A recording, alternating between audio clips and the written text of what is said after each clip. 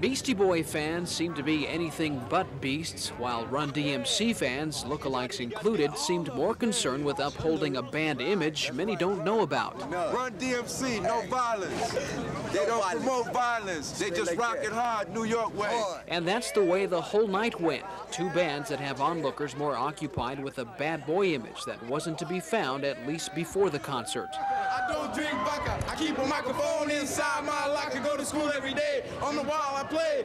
I'm a chillin' man and this is the day. Run DMC, yeah! But the song and dance routine came second. Security was first. The lines were moving nice and slow because everyone was frisked before the show. Ain't no thing. I ain't got nothing on me. It's all right. What I think about it? Does it make you mad? Not really. I'm going to get into the concert. You know, they don't want no trouble here. This is cool with me.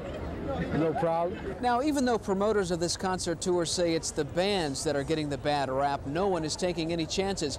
Everyone who will watch tonight's performance will not only have to be frisked, but they'll have to walk through a metal detector as well. And if that wasn't enough, many concert goers were given the once-over by portable metal detectors. It all goes back to a Long Beach concert last August when there was an eruption of gang violence.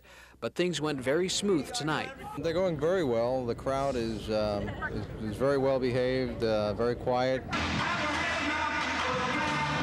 Things certainly were not quiet inside.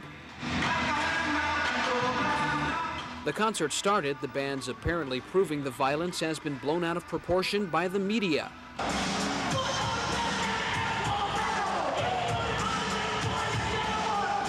And perhaps to get back at the media, our cameras were allowed to roll on the Beastie Boys for a grand total of 26 seconds.